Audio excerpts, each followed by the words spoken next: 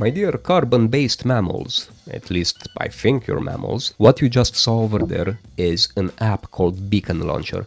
And Beacon Launcher wants to be a solid alternative to Daijisho or Daijisho, I'm pretty sure I'm butchering the pronunciation. And stick around because I have a giveaway for you guys where the developer was so kind to give me one key that you can redeem on the Play Store, which I'm gonna post at the end of this video. First come, first served, I think it's the fairest way. I'm basically throwing some meat in a piranha pond right now, and whoever the lucky piranha is, please let us know in the comments. Anyway, back to the video. The problem that I've had with Android game frontends for many years is that none of them actually allowed me to consoleify the device. Whether this is a phone or a tablet or an Android box, it didn't matter. You just felt that you were stitching together something on top of Android, and it wasn't even remotely close to what a PlayStation would give you, or an Xbox or a PSP.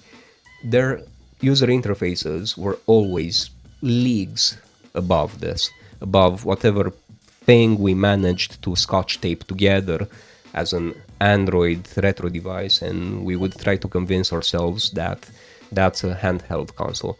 Well, it wasn't. Deep down inside we felt that it didn't give the same vibe, if this makes any sense, because it wasn't consoleized. It just didn't ooze that console feeling and user experience.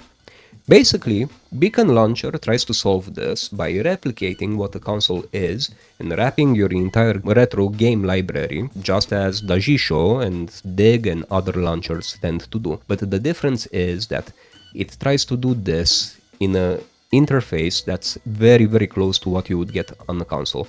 Beacon Launcher's interface is best summed up as, well, imagine if the PlayStation and PSP interfaces made sweet, sweet love with your retro game library and decided to raise that child on Android.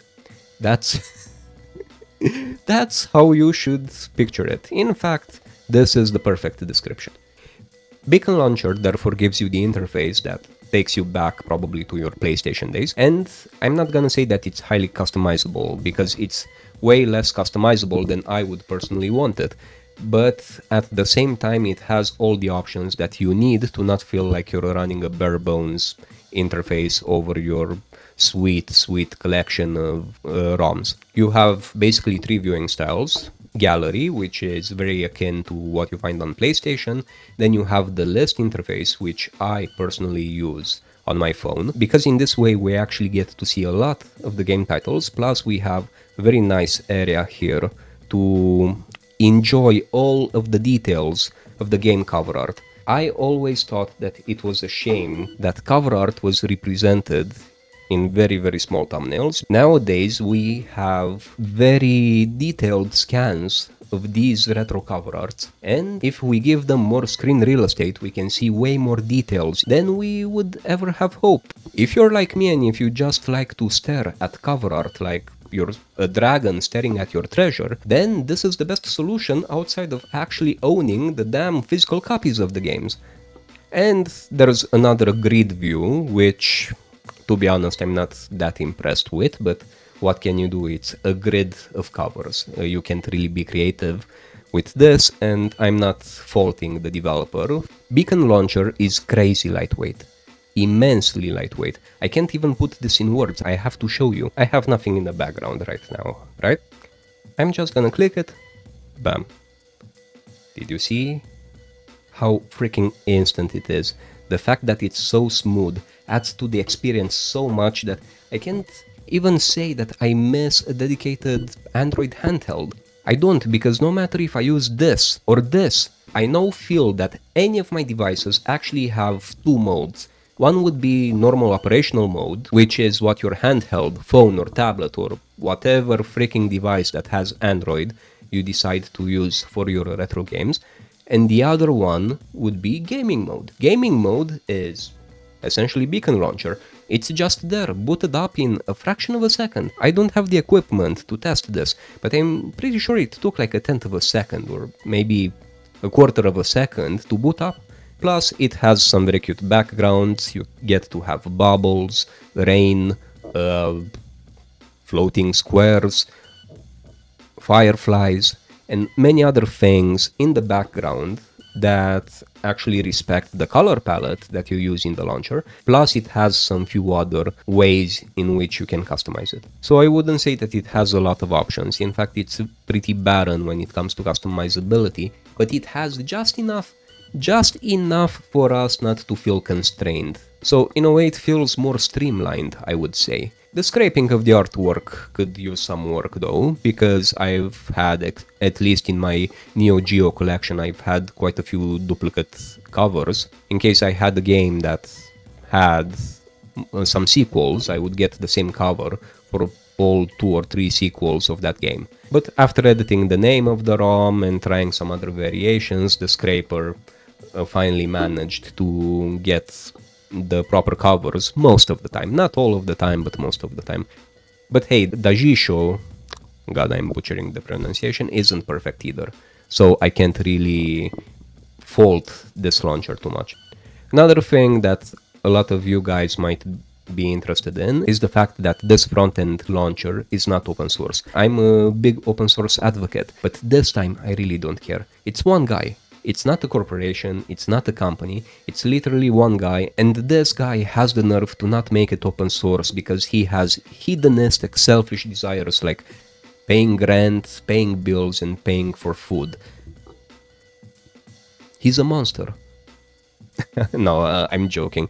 But he did some awesome, solid work with this launcher, and for $3 freaking bucks, it's amazing. This launcher alone has drastically improved the way that I feel and pleasure that I get from just looking at the covers in the creepiest way possible, where I don't even blink for 20 minutes. This launcher made me just outright uninstall Daijisho.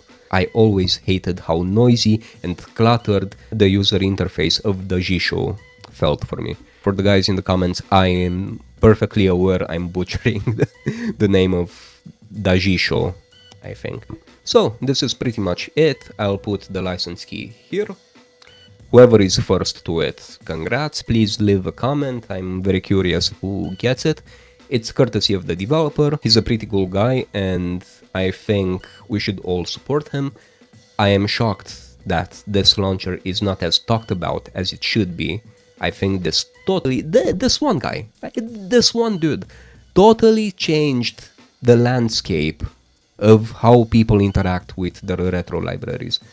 And I'm not even exaggerating with this. The amount of dopamine and pleasure that you get is enhanced if your things, if your retro ROMs are organized in a very beautiful and very majestic way. It just clears the mind and it makes you feel more at peace and you're just like blossoming on the inside.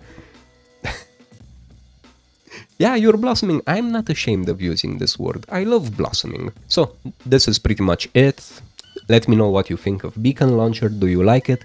Do you hate it? You can put this launcher on any Android handheld that you might have. Your Retroid Pocket 4 Pro. It can be the Ayn Odin 2. I think this launcher fits very well in all of those places. Hell, even if you create hybrid devices like this bad boy right here, this piece of software, honestly, it's a must. And I have a message for the developer of this app. In case you're watching, my dude, I only have one request from you. Please make it available on Android TV as well, because it would fit so well on so many Android TV boxes.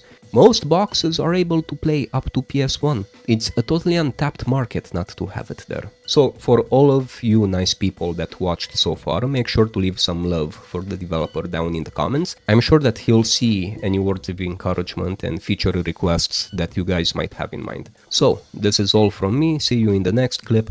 As always, I love you guys. Bye.